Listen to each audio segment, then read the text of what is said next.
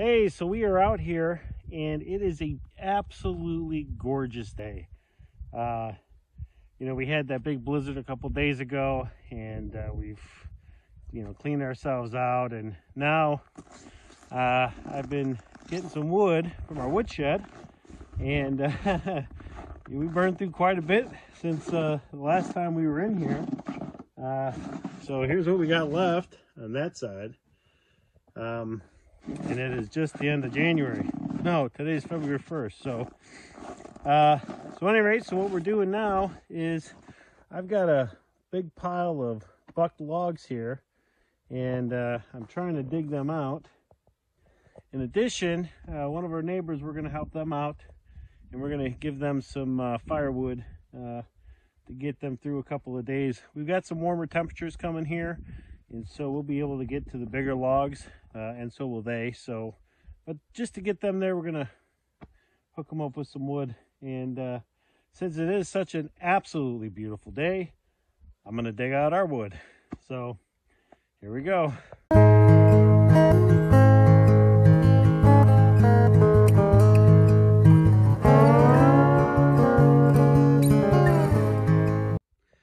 Hey folks, so today is kind of a cool day. It's a little warmer, and we are out on the snow machine today and just kind of putzing around.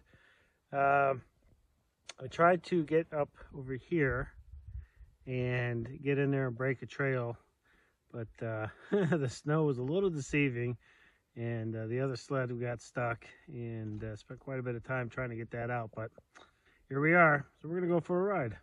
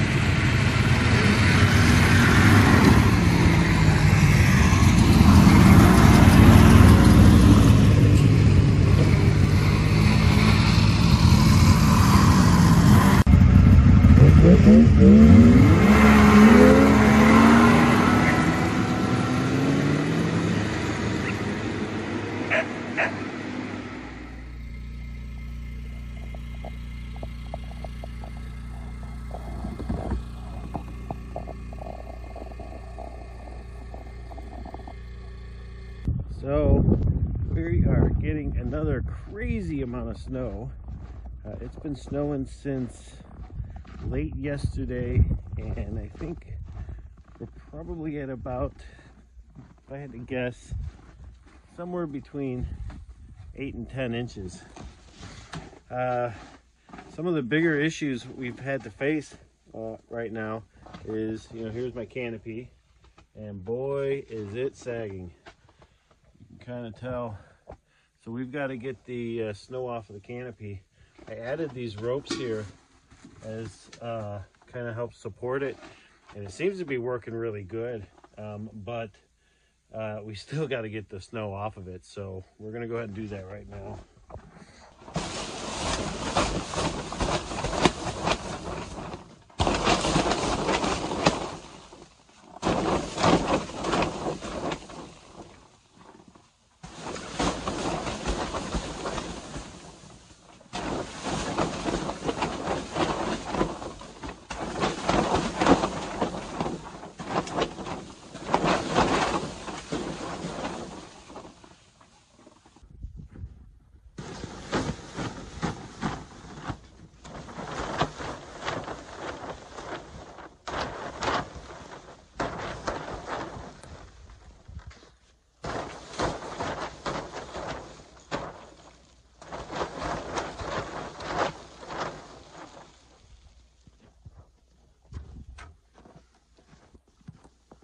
I'll tell you, it doesn't take much to get these things filled with snow, but it doesn't take much to get them cleaned off either.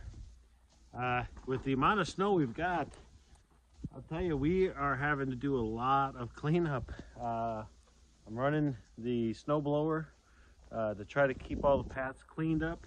If I let it go too much without running it, this stuff just packs in and it just becomes a real bear to get cleaned up. So we're gonna go ahead and we're just gonna keep running the snow blower and keep these paths cleaned up and yeah, keep us open. I'm out on the road here and I don't know if you can see, but if you look behind me here down the road, it doesn't look so bad. You know, the banks are kind of tightening up on the road, but we have a neighbor who is running the snow plow down this road, but in conjunction with that, we're running our V-Plow. Now this is a drag behind plow that I built, and it's a very simple design. So it's basically got, they are 2 by 10 hemlock beams. I think they're 10 inches wide, 2 inches thick. And then I've just got some support beams in the center. Here in the corner, which is hard to see right now since it's filled with ice and snow, there's a big metal bracket, about 12 to 14 inches square, well, triangle, and that's what's bolted and holds this holds the position here. Added the plywood up front to kind of cut into the snow, and then obviously for the weight, I just have a couple of cinder blocks up there. I did this morning run this, and this beam here got loose, so I'm gonna have to fix that up. Throw a couple of screws in there, and that should wrap that one up and tighten it up again. But it does a phenomenal job flattening out the road and kind of helping my neighbor with his snowplow. So we'll keep doing it and keep the road open so that you know, we can get in and out of here. And despite the weather, we still got to feed Pig. We got to open him up.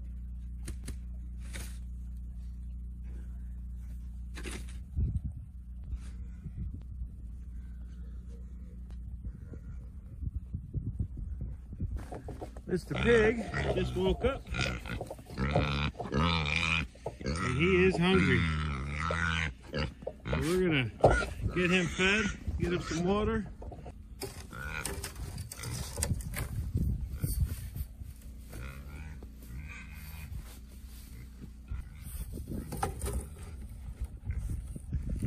So if you've been watching our channel, you'll know that you know, we've got a nice bin for water set up in here, but with this kind of snow, there's really nothing we can do as far as getting that freed up. So basically what we do now is we just have a little rubber tub inside. We pour the water in there, step away for a few minutes, let them drink some water, and then we use that same tub for his food.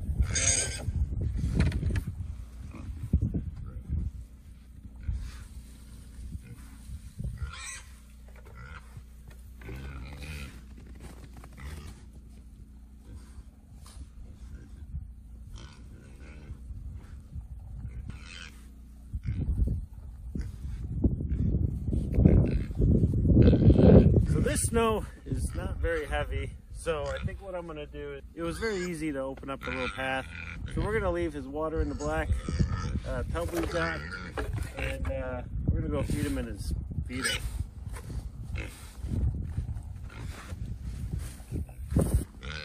Now, it's pretty tough to feed him in his feeder, so he's kind of a he's a tricky one. So we're gonna throw a little bit of food in the snow, let him run around for it, and then we'll go feed him.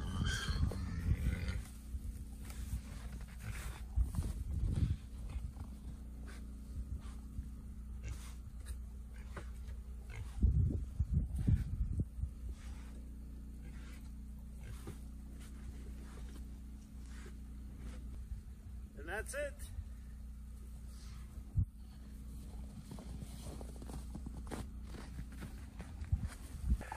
So, well, Pig is in there eating.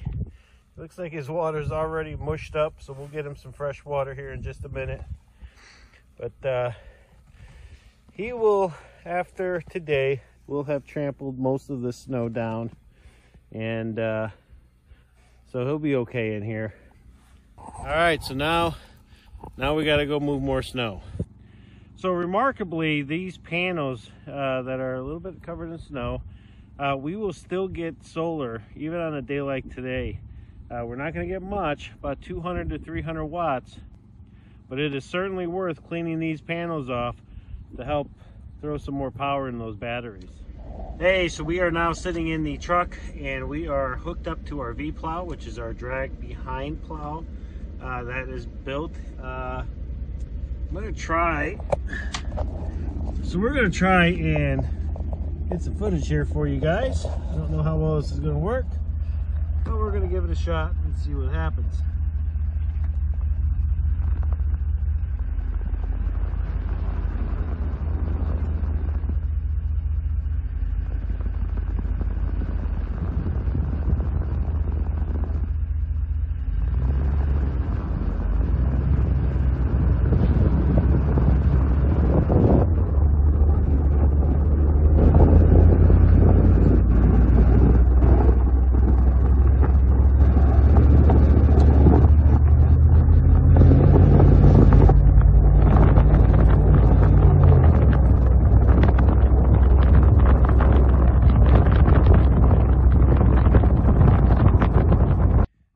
So we just finished up with our plowing. Now, to kind of give you an idea of how well this works, so I am actually in the road right now, and the surface is definitely cleaned off.